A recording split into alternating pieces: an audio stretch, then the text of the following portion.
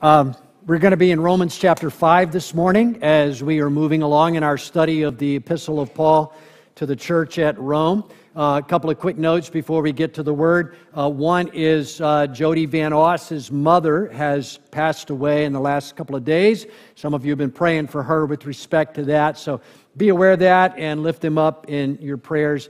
And please, as you plan out your holidays ahead and next weekend, understand that there will be no Sunday school on November 27th. So no Sunday school. We'll meet here at 10:15, but nothing at 9 o'clock ahead of that.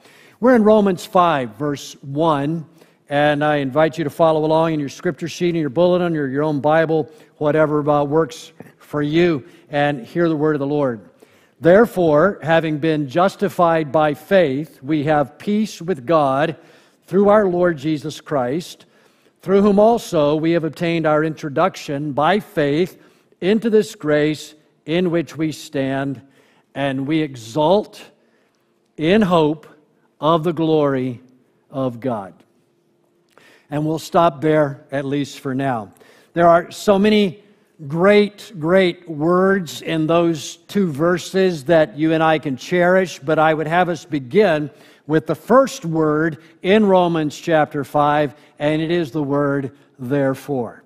It is a conjunction, it is a transitional word, it is intended to connect for the reader what is about to be said with what has preceded. It suggests some logical connection. We read the word therefore, and we ask wherefore. We ask therefore, or what is the therefore? Therefore. It is a word that is especially utilized in the writings of the great theologian of the infant church, the esteemed Apostle Paul.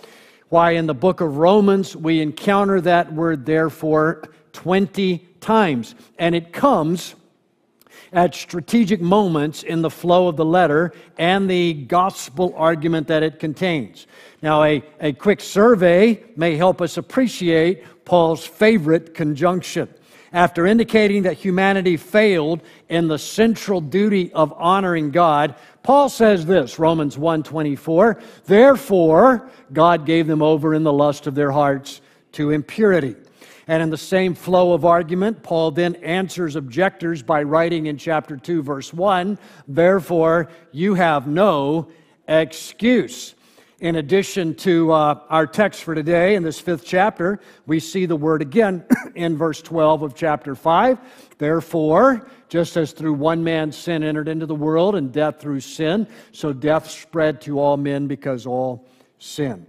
We're going to get to that soon enough. But you see how the apostle uses the word therefore to connect his ideas to demonstrate their consistency. So after saying more about the good news, he offers this in chapter 6 and verse 4. Therefore, we have been buried with him, with Christ, through baptism into death. 11 verses later, or 8 verses later, I guess, of verse 12 of that chapter. Therefore, do not let sin reign in your mortal body so that you obey its lust. Repeating the good news, he comes back to our justification in Romans 8 and verse 1, where it says, therefore, there is now no condemnation for those who are in Christ Jesus. And maybe my favorite use of the conjunction in Romans, as Paul, it comes in chapter 12, where Paul goes from telling us all that Jesus has done for us, and then he turns it around to speak of our response to the grace of God. Romans 12, verse 1, therefore, I urge you, brethren, by the mercies of God, to present your bodies a living and holy sacrifice acceptable to God. And so I ask you again today, what is the therefore? Therefore, to show you how the Christian faith all fits together and makes sense. Paul takes his reader from glory to glory. He shows us how one element of the gospel leads to the next. He's been showing us the way of justification through faith in Jesus. And he's about to transition. But the transition is marked out by this phrase, having been justified by faith. You got that? Having been. I've labored in previous weeks to explain that justification for us as believers is a done deal. It's not something that we're only hoping for at the end of this life. It is a completed work that we celebrate and live out right now. So here he does not say, therefore, hoping to be justified by faith. No, it says having been justified by faith. Our justification, it is the finished work of Jesus, and it is a completed work. It now forms for us the context for what follows, and that is, as described here, the gift of peace with God. But the context of that peace is our justification, so we can call that point number one, if you're following on your outline. Our next, and I suppose our primary point for today, is the gift of peace. So what a glorious affirmation we encounter in chapter 5. We have peace with God through our Lord Jesus Christ. And Paul puts this in here as something for us to know, as something that is far from obvious, as something that is news, that is great news. But if I came here today and announced to you all, fellow Americans, let's celebrate. We are now at peace with Canada. How many of you would be excited by that? Well, no one would, and why is that? That's because you were not aware that we were at conflict with Canada or that they were any kind of threat to us at all. An announcement of peace suggests that the parties involved have been in conflict, which we have, and the conflict addressed here is between us and God. Verse 11 will speak of our reconciliation with God, which again implies that there was, before reconciliation, there was what? There was enmity. If you've read what comes before in the book of Romans, you already know all about this because Paul has labored for chapters to tell us about it. Chapter 1 announced that God was angry with you, that you were hostile toward God. There is and was this barrier to peace, and it's on both sides of the relationship. The gospel addresses God's enmity toward us through this thing we called propitiation and expounded for you. It also addresses our enmity via regeneration, the changing of the human heart. But so many people fail to grasp this reality, the reality of their need for reconciliation with God. They might say something like, oh my, no, Pastor, I'm certainly not hostile to God, but Scripture says that you are. And you likely don't know it because it is just the water that you swim in. Fish probably don't think that they are swimming, that they are in water, because it is always their reality. It's all they have ever known. But it is this alienation from God that is the context and explanation of all of the brokenness that we experience in our world, even the brokenness described in that video that we just watched, and your particular brokenness in your life and in your family. We see how troubled relationships are, how cultures are sick, how individual lives are disordered, and we wonder why. Well, Scripture gives us the answer. We have separated ourselves from God by our sinful choices, and we are reaping the fruit of those sinful choices. The prophet Isaiah said numerous times, there is no peace for the wicked. But now, Paul comes with good news. Peace has come, peace of the most central and significant variety, peace with the Lord who made us, with the Lord who is our judge. And where does that peace come from? It doesn't come from some endeavor of human beings. We lack the disposition to even try to reconcile.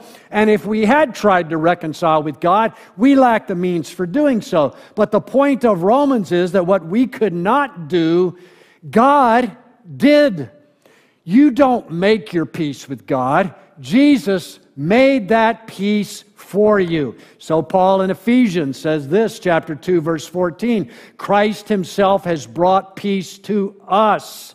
Or, as the NAS puts it, he himself is our peace. This is what is behind the little prepositional phrase in our text, through our Lord Jesus Christ. That's not a throwaway phrase. That's very important. It is through him, through Jesus, for all the reasons we have been learning in recent weeks. He is our redemption. He is our propitiation. He took care of the wrath of the Father for you and for me. And then he imputes his righteousness to us. Our peace comes through the blood of the cross. So what kind of peace are we talking about here? You understand, there's a lot of words that get thrown out, like love and peace is another one. Very flexible terms, right? Very flexible. It can refer to something internal to a person. We speak of inner tranquility as a type of peace. And we might call that the peace of God.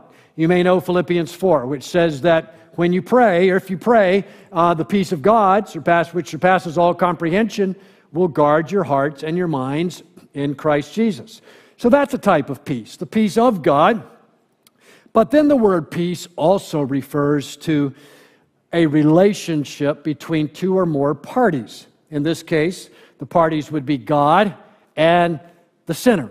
The apostle says, now there is peace with God, not the peace of God, but peace with God. The enmity is over. The barriers that we erected against God are now removed. This peace with God that is announced in our text, well, that's the starting point for all spiritual blessings. Without this, you have nothing. And you are destined for destruction, which means that there is an obvious relationship between having peace with God and enjoying the peace of God. You cannot have true peace within if you are at odds with your Maker. Carl Jung, the psychologist, said this, no one can live in a house he knows is shortly to no one can live at peace in a house he knows is shortly to tumble about his ears.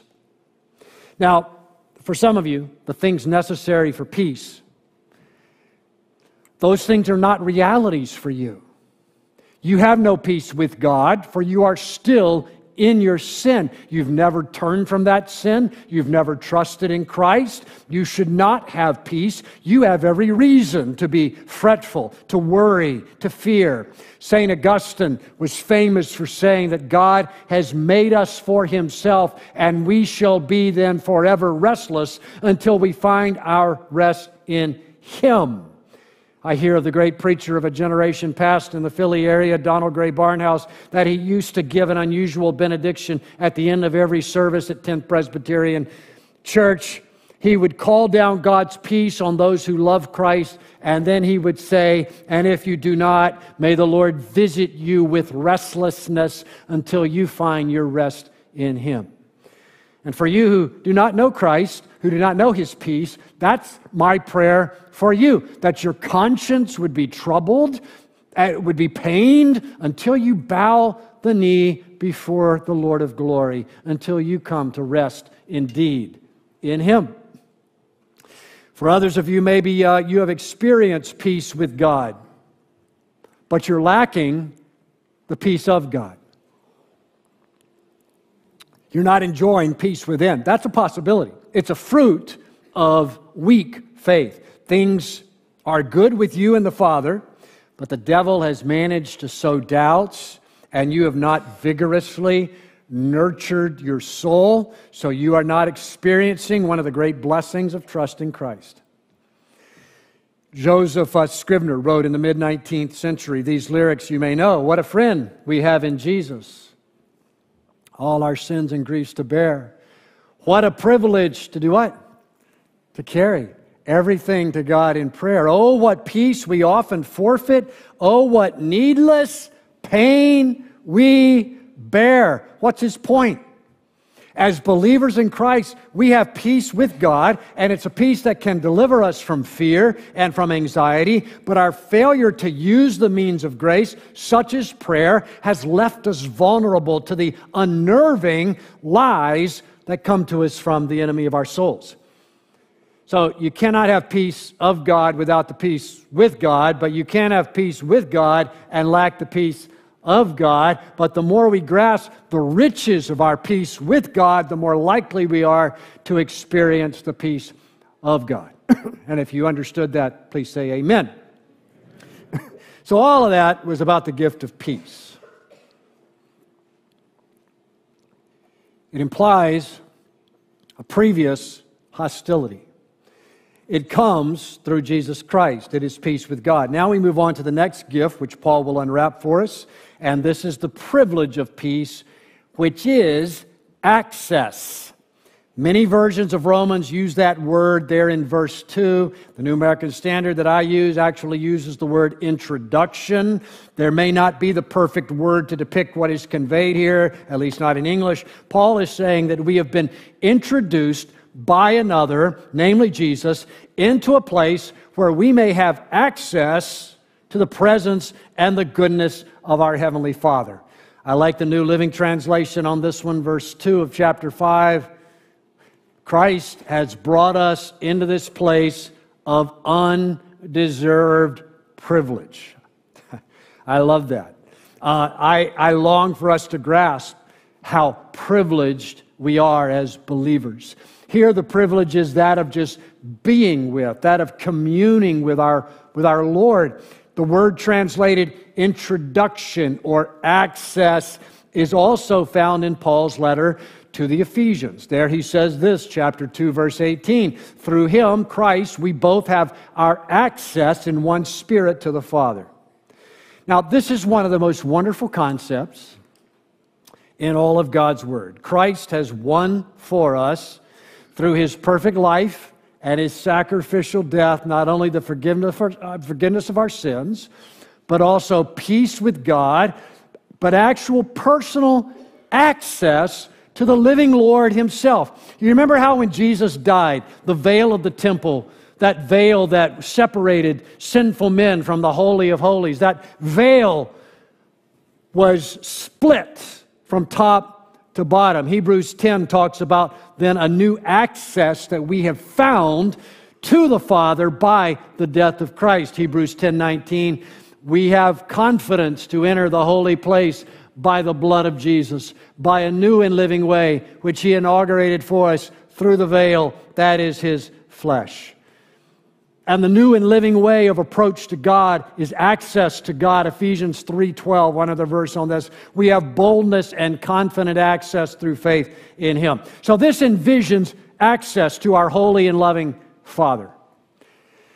Now imagine with me a busy executive who is in his office, the company president, and he has people lined up in his outer office, hoping, waiting to see him.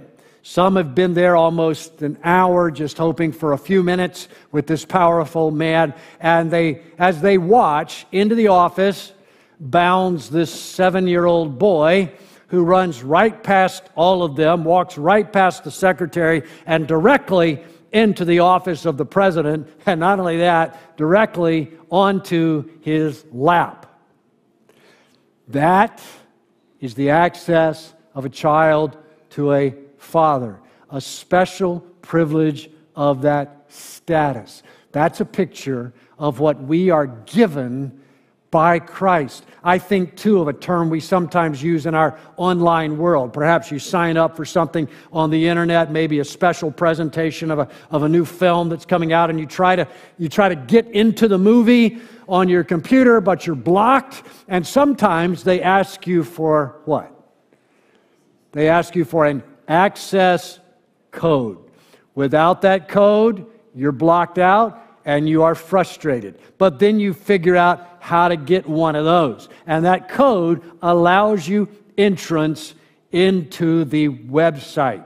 Access. So, what is the access code for us through the gospel? Well, lots of directions I could go with that one, but I'm going to suggest something like this. That is what we call the ichthus. It's more than a bumper sticker. This represented an early creed of the church. Now, ichthus is the Greek word for fish, but it is an acrostic. So the 5 letters there stand for Jesus Christ, God's Son, Savior. And if you have any difficulty getting into the presence and around the blessing of your Maker, try that access code. You hold up your ichthus and say, I am a follower of Jesus Christ, God's Son, my Savior. And when you do that, you know what happens? The green check mark appears and the doors are open and you will find yourself in this wonderful place of privilege.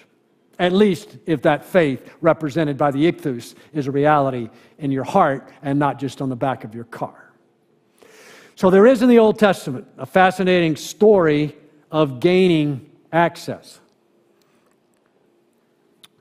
It is in the book of Esther. Esther was the Jewish lady who became a queen of sorts under King Ahasuerus of Persia. At least she was one of his wives.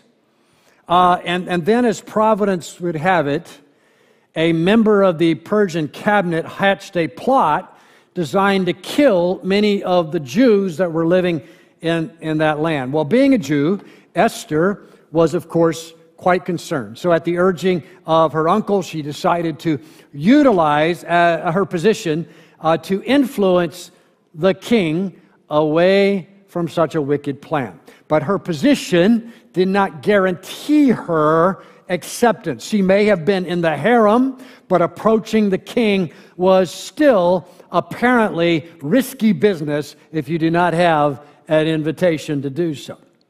Nevertheless, as you know the story, after much prayer, she takes this bold step. She enters the royal presence in hope that the king would extend to her his royal scepter, which apparently was the symbol of favor and acceptance. And so we read of this in Esther chapter 5, verse 1. It came about on the 3rd day, Esther put on her royal robes, stood in the inner court of the king's palace in front of the king's rooms, and the king was sitting on the royal throne in the throne room opposite the entrance to the palace. When the king saw Esther the queen standing in the court, she obtained favor in his sight, and the king extended to Esther the golden scepter which was in his hand.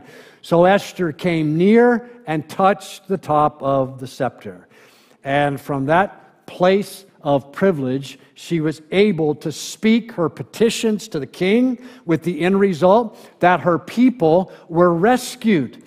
In a sense, if you think about it, Esther is one of those great Old Testament figures of the coming Christ.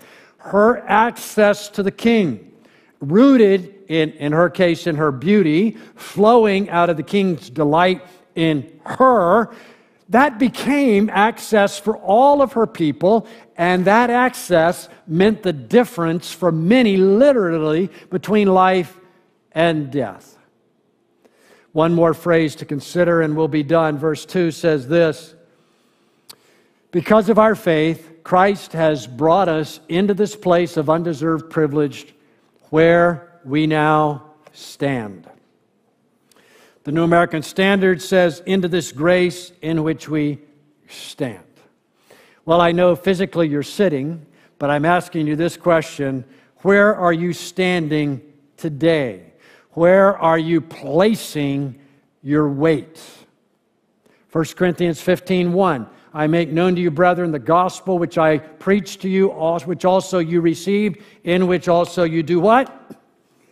You stand. Stand. It's a very popular word in the New Testament. Often it comes with the modifier firm, as in stand firm. That suggests to us an image of combat. You know, we brace ourselves for an attack with the intention of maintaining our ground and fending off the assault of the enemy. Here, however, I think Paul just has in view the simple choice that we all make concerning personal alignment, right? Now, during the political campaigns, some will put signs in their yard that basically are saying what? I stand with John. I stand with Kerry. Popular in the summer were shirts and memes that said, I stand with Ukraine. It is a way of declaring which side you are on, where your allegiance lies. Right? Does that choice make a difference? Oh my, does it ever? The apostle announces that Jesus provides for us a place of grace which we may enter by faith. And then in that place of grace, we affirm, I stand with Jesus. That won't always win us friends. It may win us enemies. It may win us powerful enemies. But in the final analysis, when the day of judgment comes, this is the only place that you want to be found, standing in the grace, standing in your undeserved privilege, singing from the heart the praise of your Savior. And so I ask you today, where are you standing on this Sunday morning? Good news, good news. It is possible to change sides. It is possible to align with Christ and join us in this place of privilege which we surely do not deserve. The great thing about Christian privilege, unlike other forms of privilege, is that it is open to everybody. Final word. There's a verse in Revelation in a section depicting judgments to come upon the earth. And it says this, Revelation 6:17, the great day of wrath has come. And who is able to what? To stand. What's the answer to that? Those who stand in the grace of Jesus. So we're going to close in prayer.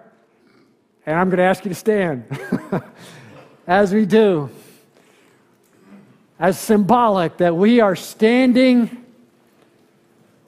with our Savior.